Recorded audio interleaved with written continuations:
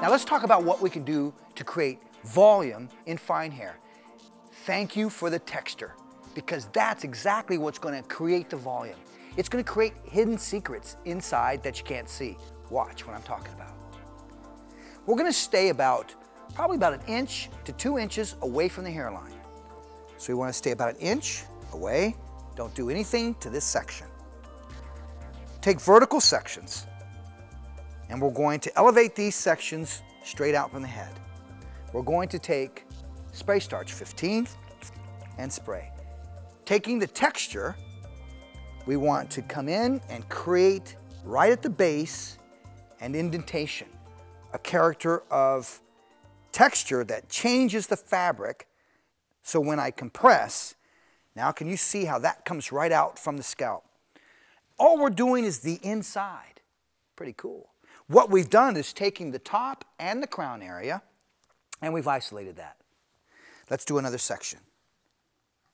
Vertical slice, holding straight out from the head.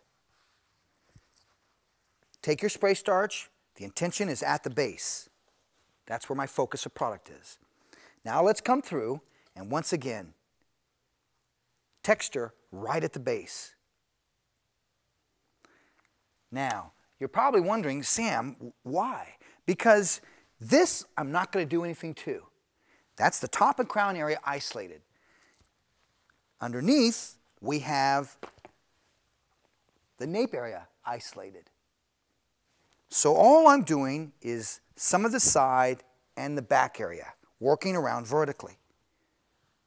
Once I work my way around, you'll see what we'll do is we'll simply drop the top over that, release the nape, let everything happen naturally like it does, but now you can see where I'm placing texture. So for example, if you wanted to, you could go right into the crown area and do this in the crown area. So I could bump maybe 1 or 2 sections in the crown area and then bring the natural texture of hair over that. So you're hiding what it is that you're creating underneath. Once again, the purpose is so that I get a little bit more sense of volume at the base. That's what we're working for. Look at that. I know, you're loving it. It's great for fine hair. Really great way to go in and help them. Now, here's what I'm going to recommend. If you choose to sell the texture in the salon, we're going to suggest that you cellophane it with some product. Spray starch, fabricate, iron silk. Reason being is it's going to be important to understand that you're placing this texture at the base. You want something that's going to protect it from the heat. Anything within the heat styling line will help to do that. Look at how cool that is. Look at how it just jets out right from the scalp.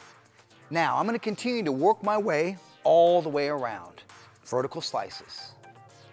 I know you're going to have fun with this one, but what's really cool is place the volume where you want.